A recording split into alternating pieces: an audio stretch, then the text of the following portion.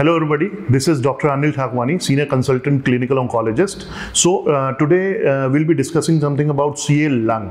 So as we all know that it's the third most common cancer in India as well as in the world, and it is on a rising trend. The main reason for the rising trend that more and more people, they have started smoking. Even the girls nowadays, they have started smoking. So ये cancer जो कि पहले males में common था, अभी इसकी frequency females में भी बढ़ती जा रही है. We'll discuss about now the causative factor. क्या cause करता है? Like causative factor एक smoking related है, एक smoking not related है. Smoking related में most of the time it is a squamous cell carcinoma, और as we all know smoking directly और passive smoking, they both are the causative factor. Passive smoking क्या है? जब हम अपने friends के साथ बैठते हैं, वो smoke कर रहे हैं, तो we inhale the second hand smoke. This is also as dangerous as the primary smoking. So one should avoid the company of the people who are smoking.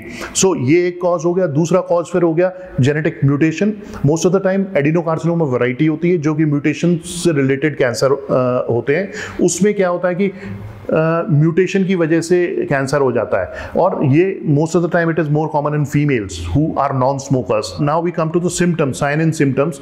इसमें पेशेंट को इंट्रैक्टेबल कफ होती है जो कि लंबे टाइम, हफ्ता 10 दिन ट्रीटमेंट करने के बाद भी, नॉर्मल एंटीबायोटिक्स वगैरह देने के, एंटी एलर्जिक्स देने के बाद भी रिलीव नहीं आता. थूक में खून आना और वीकनेस होती है बिना किसी कॉज के. आप डाइटिंग नहीं कर रहे हैं, आप कुछ नहीं कर रहे हैं, still you are getting week. और ये 2-3 सिम्टम्स हैं जो कि हमें शक पैदा करता है कि पर्सन को कैंसर हो सकता है. तो अगर नॉर्मल डॉक्टर से आपका नहीं रिलीव होता है, you should go to the specialist like chest specialist और कैंसर स्पेशलिस्ट. तो वो लोग कुछ टेस्ट कराएंगे लाइक सम स्कैन्स, पेट स्कैन्स, सीटी स्कैन्स, और जरूरत पड़ी तो बायोप्सी या सीटी गाइडेड एफएनएसी कराते हैं, जिससे कि हमें प्रूव होता है कि ये कैंसर ही है.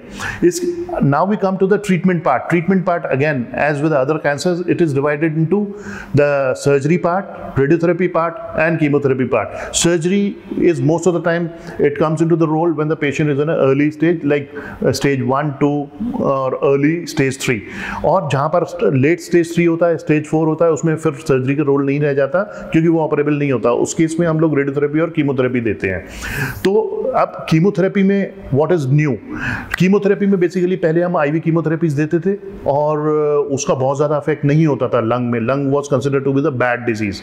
बट अभी टारगेटेड थेरेपीज आई हैं, तो हम लोग क्या करते हैं, हम मॉलिक्यूलर मार्कर्स कराते हैं पेशेंट का, और depending upon that result we come to know कि कौन सी टारगेट थेरेपी किस पेशेंट में इफेक्ट करेगी. तो हमें पहले ही पता चल जाता है और हम लोग फिर उसको देते हैं. और there is a dramatic effect of the targeted therapies in case of lung cancers basically.